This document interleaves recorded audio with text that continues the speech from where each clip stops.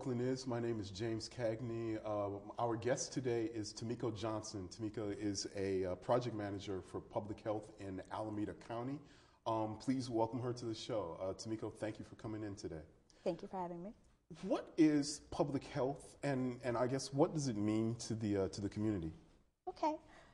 First, when you talk about community, I'm from Oakland. I was born in Vallejo, but raised in Oakland, so I care a lot about Oakland, and I know your viewers do too. Mm-hmm.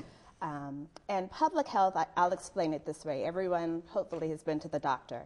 And what doctors do is really treat people for individual illnesses. If they're not feeling well, they try to figure out how to make them better.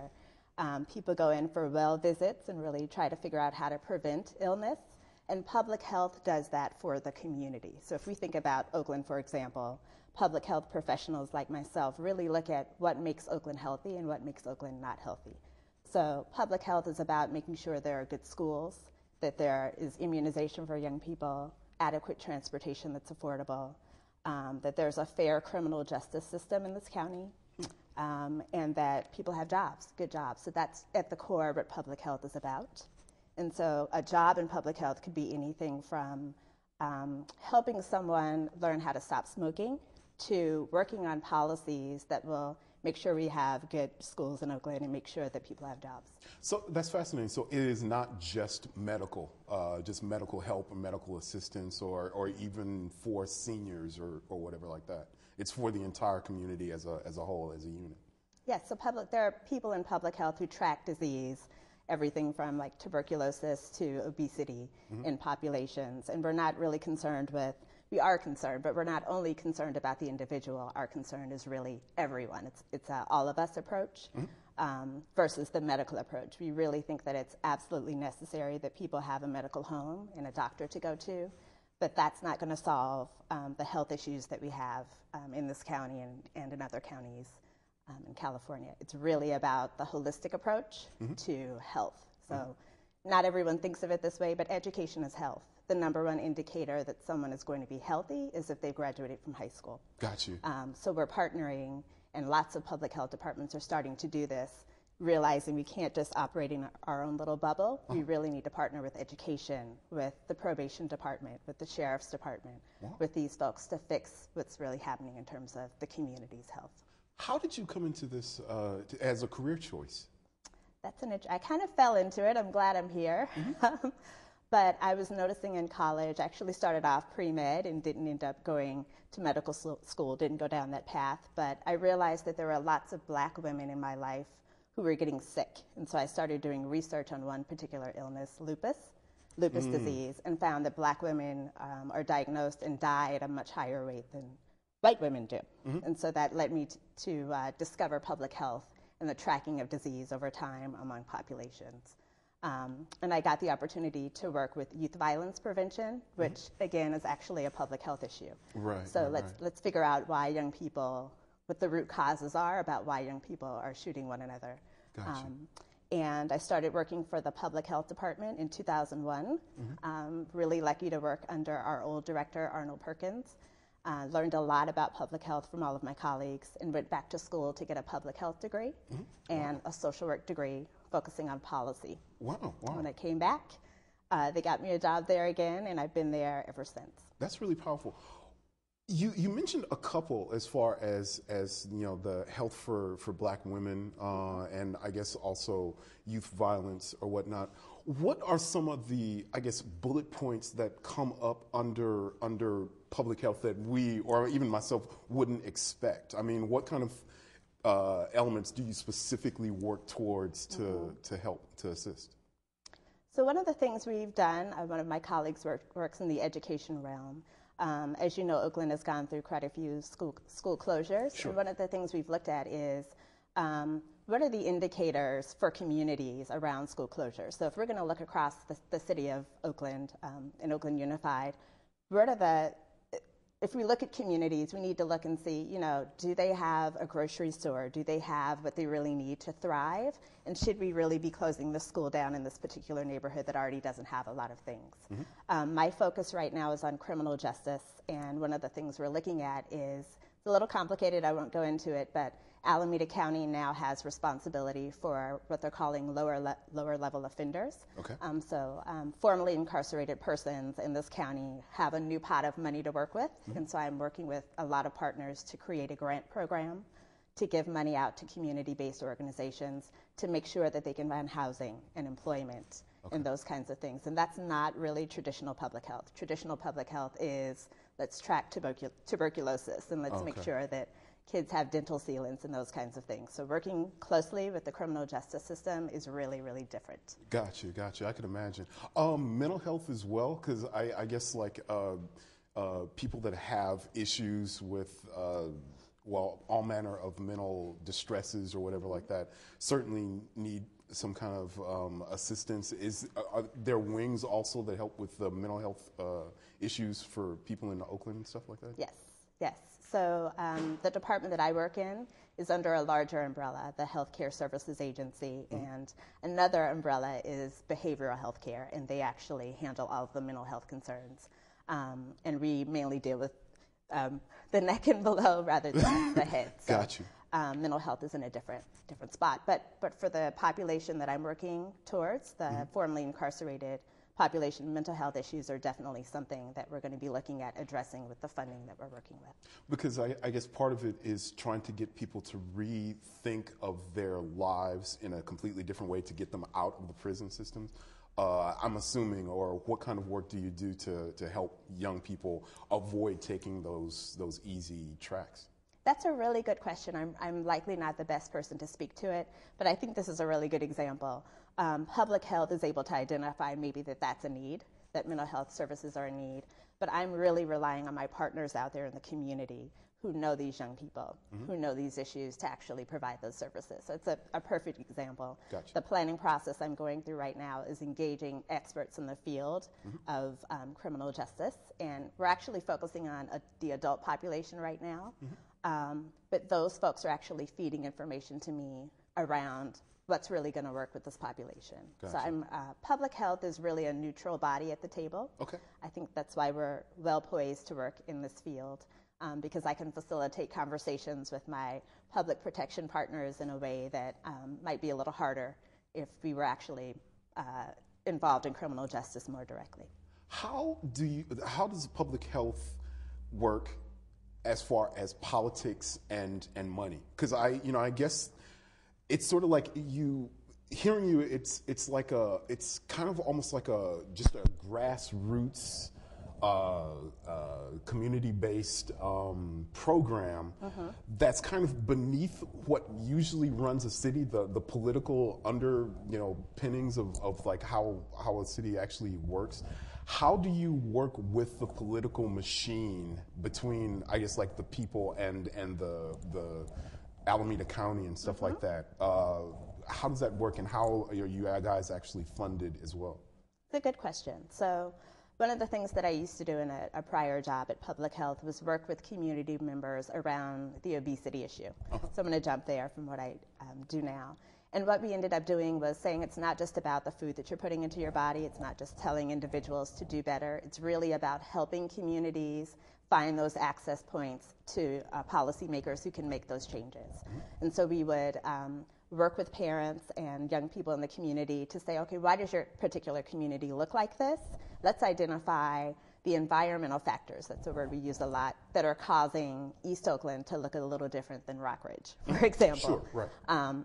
And so really helping young people and adults to understand who's the Alameda County Board of Supervisors and what relationship do they have with the city of Oakland, and then there's this board for the Oakland Unified School District. Gotcha. And so public health is, again, playing a really neutral role in that and really informing the community about their options in creating change. I'm here really speaking as a resident and as an individual involved in public health, but I think the public health department is ultimately underneath the Alameda County Board of Supervisors. So we kind of keep a low profile. And your funding question is a really great one. We have a lot of different funding streams. We do maternal and child health work, and that gets funded through some state and federal dollars. We have a lot of money coming in through HIV and AIDS, through the feds. We do a lot of grant writing to private foundations in the area and nationally. that provide funds for us. So it's a really complicated funding mix that Sure. I'm so grateful that at my job we have a great administrative director, because I don't know how he keeps it straight. Glorious. What is the Women's Policy Institute? Okay. I really wanted to bring this up because it is right now one of the most exciting things I'm involved with. It's a statewide program that you apply to for women in the state of California to really learn the process of how a bill becomes a law, kind of like that cartoon in Sacramento. So there's a lot of language that I think most people don't understand that they use up there. You know, how do you actually come up with an idea and get someone to take that and introduce it? All of those things are things we learn. So this year there are about 30 of us divided into a few teams, and all of us are social justice advocates. So I'm on a criminal justice team with 5 other women. There's a domestic violence team, reproductive justice, and all of us, each team is coming up with a bill that we're introducing with the support of a nonprofit agency and a legislator, and we're learning actually how we move that bill all the way through, and our hope is that we'll have 5 or 6 good bills on the governor's desk by the time it's over. Oh, that's extraordinary.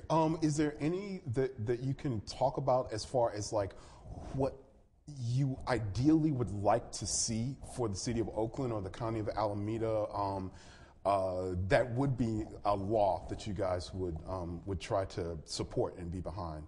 Well, one of the ideas that we've had, and we're still looking for a legislator to pick up this idea, so if anyone's watching, that would be great, is that in this county and in many other counties, when people are released from jail or prison, most of the time they don't have the ID that they took in with them, if they even had ID on them.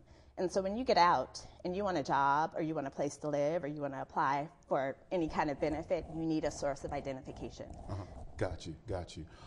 Under what circumstances would people watching feel like I have a situation where I feel like the public health department would be the ideal help for me in this thing? What kind of what kind of situations are you sort of like, yeah, bring this to us, bring this to the public health department? It's a really good question. Because we do so many different things. Yeah, because it sounds like just a huge umbrella. It is, and we also provide a lot of grants to community-based organizations. So there are other county public health departments that actually do a lot of direct service. We don't do as much of that. So if you're a community-based organization and you work with mothers, there may be some funding that you could partner with public health on. If you are interested in the areas of housing and economic development and criminal justice, which I work on, our Place Matters initiative in the county would be a great place to contact and get involved in improving the lives of Oakland citizens in those particular ways. Wow. So, yeah, there are lots of different opportunities and entry points. We also have a public health commission, which represents all of the county, not just Oakland. And you could contact your board of supervisors member, as well as that commissioner if you had specific ideas about how public health can get involved. And all of that information can be found on the website for our department. Got you. And just briefly too, do you guys at all work with or learn from other cities and counties across the country as far as what they're doing and accomplishing with their public health system? Is there other counties that are really teaching, or are you teaching other counties as well? It's like how to better utilize the services in public health? That's a really good question. Depending on the area, I know that they have nutritionists associations that are national, and of course we're going and presenting that information. There's the American Public Health Association, and every year we send a lot of people there to present on the work that public health is doing and learn from other counties and jurisdictions about that work.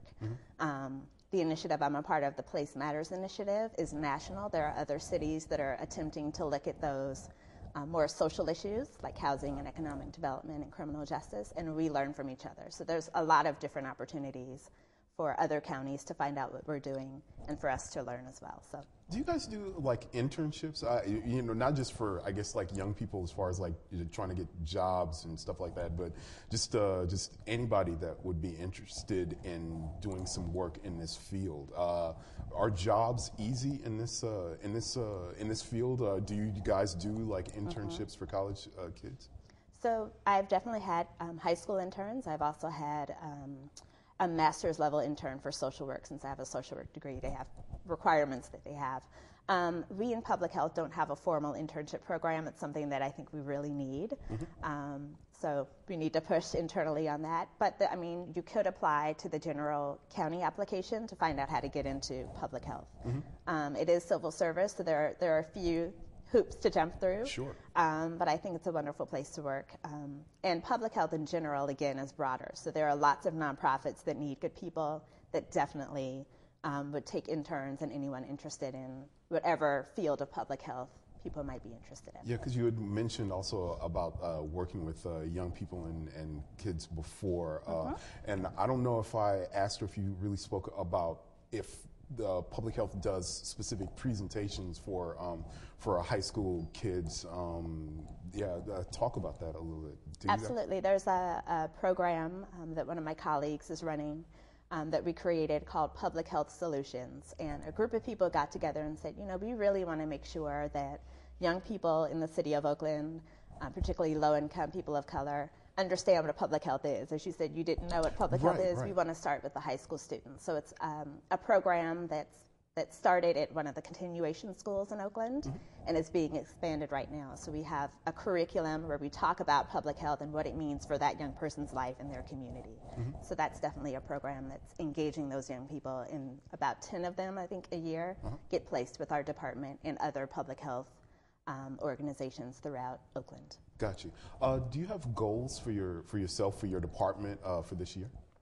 Not for my department. I mean, I think for myself, I think it's really about the Women's Policy Institute and learning as much as I can about that so that I can bring it back to Oakland and help other people here really understand how policy is made.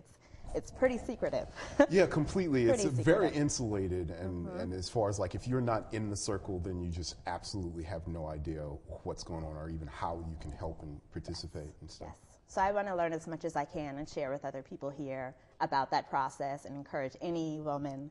I think they don't take high school students, but after that, any woman who's interested in learning this process should definitely check out the Women's Policy Institute. Type it in your search engine, and it'll come up. Okay, all right, glorious. And again, just for myself, that's a brand new department for the public health. That's just like a... No, I didn't clarify. Thank you for asking me that. It's actually a program created by the Women's Foundation of California. Oh, okay. And so they have basically put out an application for any woman, I should say, statewide who's interested. Okay. So it's not affiliated with my public health department. Okay, there you go. Yeah. Well, ladies and gentlemen, that's Tamiko Johnson, project manager for the Public Health Department in Alameda County. Thank you so very much for coming and being on the show today. Sure, thank you. Again, this is Oakland Is. My name is James Cagney. We'll see you later. Thanks again for coming in.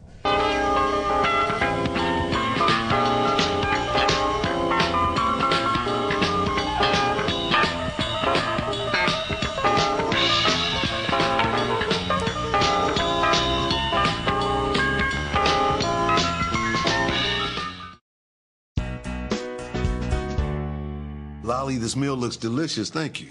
You're welcome, baby. Hand me the salt. No. What? I can't. Why? Because I love you. Are you feeling okay? Do you know what the #1 killer of women is? Heart disease. So from now on, we eat healthy and exercise. All right, I got you. Now, I can't give you the salt, but I can give you plenty sugar. Find out more at GoRedForWomen.org. Welcome back. My name is James Cagney. Our guest is new Oakland Is guest host Thomas Johnson, who is a C.P.A. at the Ferguson and Company. Welcome back to the show. Thank you. What kind of services does your company provide? We are a full-service C.P.A. firm. We provide auditing, tax, accounting, management advisory services. And under that management advisory services, we prepare cash projections, sales projections, income statement analysis, and all of those kind of financial analyses. Yeah, you're here now because it is tax time. So one of my first questions is, what can you tell, say, small businesses how to help themselves in dealing with taxes and stuff like that? Start early. Start early in gathering your information and putting it together for your tax preparer. The managing partner of the firm, Michael Ferguson, is a tax expert par excellence. Hopefully he will come on a little later in the year when it's closer to the tax filing date and give us some tax tips and suggestions. So the tax part of it will be handled by him, but sure. We do have a full service tax Got you. tax department. What kind of advice would you give for individuals? What kind of things do people not really consider or think about when they are collecting information for their taxes or even preparing their taxes? Well, we get back to the same point. Start early. You can't wait until December 31 and assemble all your data. Mm-hmm. What you'll end up doing is taking a big bunch of papers in a shoebox to your practitioner, who's then going to double what he charges you for the hassle that you're creating. Mm-hmm. And things get lost, misplaced. So start early. On a monthly basis, set out some time to put all of your financial information together. Mm-hmm. Hopefully, you'll have an accountant that will give you timely financial statements, and especially if you're a small business. If you're a small business, you need timely financial information. That is, monthly. As soon as you get those bank statements, that stuff should go to your accountant, to your consultant, so he can put it together and create a financial statement for you, so you'll know the results of your operations for the prior month and up to that point. Got you. Do I need, as an individual, do I need to collect receipts? I mean, what do I do? How can I, help myself? For big money items, you always need to collect receipts. Do it, as I said, set aside a month. Do it on a monthly basis. Get them all together, staple them together, and they'll be there for you to report on. Some things you have a ceiling that the IRS will allow. Other than that ceiling that they allow, you would have to have documentation. And that's why you want to keep all of the copies of the receipts to make sure that if you're over that ceiling, you can document it. Mm-hmm. Based on the time that you've worked, are there things that you wish people would not do or stop doing? Again, I wish people would, and especially small businesses, and I'm aiming most of this at small businesses,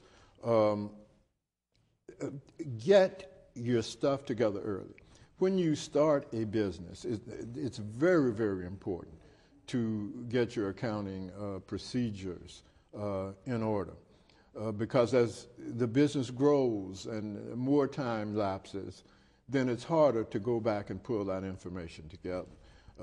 It's harder to remember that you took $10,000 out of your savings account and bought equipment and furniture, and what equipment and furniture. It's very difficult to keep up with. So you need to do it immediately. Gotcha. And consult with your accountant or financial consultant on a monthly basis, even if it's only for 30 minutes.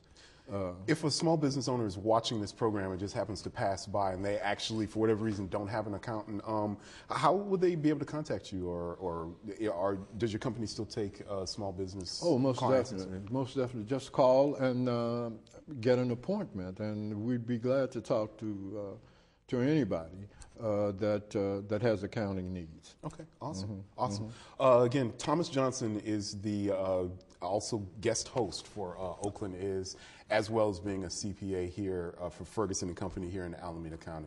Thank you for coming back. Look forward to seeing you again on the show as a host. Thanks. It's been my pleasure. All right, peace to you, and thank you again. All right, well, this is Oakland Is. We will see you again. Have a good one. Hello, I'm Social Security Commissioner Michael Astro. And I'm Scott Gould, Deputy Secretary for Veterans Affairs. Every 2 minutes, the U.S. government receives an identity theft complaint. Recently, we've learned that more and more people are getting scammed out of their money when they give their personal information to criminals who contact them by phone, email, or text. These criminals often say you've won the lottery, or they claim to be from a government agency needing certain information, like a Social Security number. Treasury, Social Security, Veterans Affairs, and other government agencies will never contact you by phone, text, or email and ask you for this information. If you get contacted like this, it's a scam. Hang up, delete the email, call the authorities. Don't let criminals take your money. Protect yourself. Never give your Social Security number or bank account information to anyone unless you initiated contact. And watch your accounts to make sure that all the activity is yours. Don't be a victim. Visit stopfraud.gov or call 877-ID-THEFT to learn more.